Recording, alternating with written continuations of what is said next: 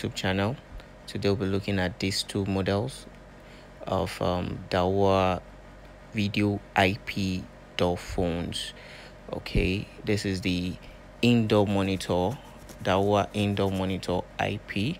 This is what it looks like. And then we'll also be looking at this particular model of the outdoor unit, this model here. Okay, so we'll be looking at this is the Wi-Fi model of the outdoor unit. So today we'll be looking at the configuration. All right, so let's open our toolbox. The first thing we'll do, we'll open the toolbox, and we'll scroll down to VDP config, and then we'll open up the tool.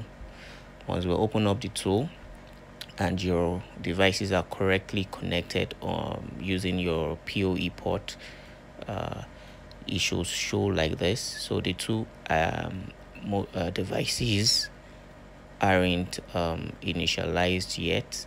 The VTO is the outdoor unit, the VTH is the indoor unit. We can see from the image the previous image the IP address for each device. So we'll be using 192.168.1.110, which is for the outdoor unit. Let us initialize it. So basically we'll do once we log into the web interface for the outdoor unit, we'll just set it up right here. Input the password you want to use and confirm password. Here you can set up email so that you can always retrieve the password when you forget it through the email you input here. But for now, let's go to next. Okay, after that we're going to log into the outdoor unit. Okay, using the password that we just set for the outdoor unit.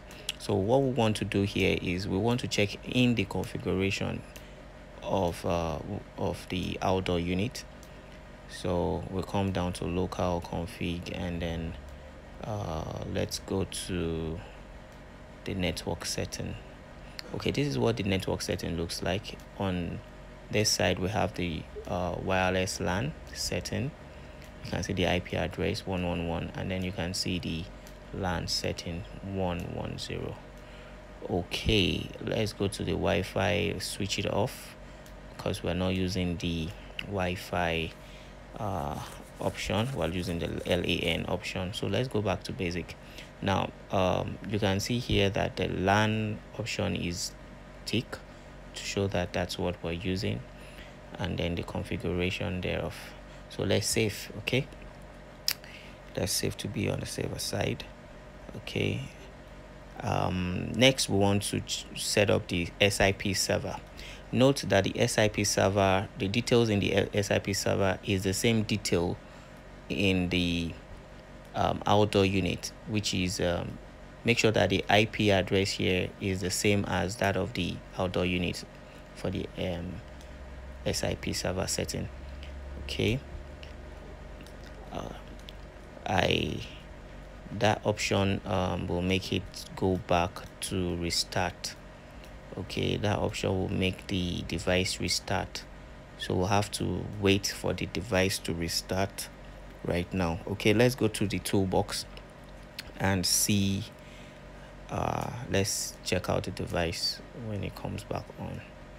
Okay, so it's loading. It's loading.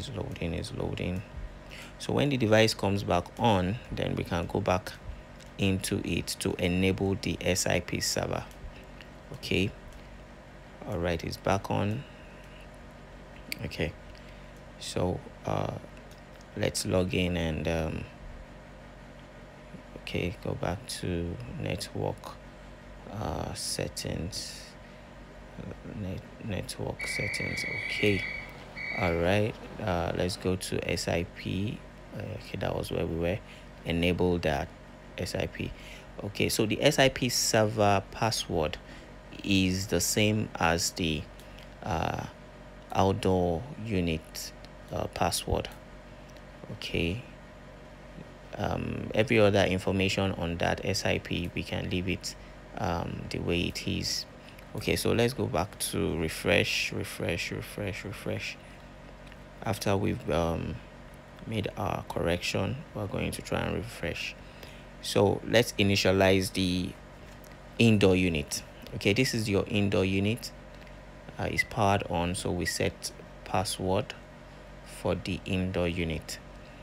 Okay, remember that our outdoor unit is prepared already. We've set the SIP server, okay, and then we've set the LAN settings for that outdoor camera. So what we'll do here is we'll be imputing those information in the indoor unit. Okay, so once we're done setting up the password, we'll click on settings. We'll hold it down for 6 seconds to enter the config settings. Okay, we'll put in the password we just set just now. Okay, so this is what it looks like. Here you see the network setting, the VTH config, the SIP server. Okay, the SIP server, remember, is 192.168.1.110. Okay, the password is the same password as the VTO password. Okay, now let's change this as well. The VTO is the outdoor unit. It has to be the same IP address with the outdoor unit. Okay, and then the same password we set for the outdoor device will be what will be here. So enable status, make sure it's enabled. Okay, and let's go back to home.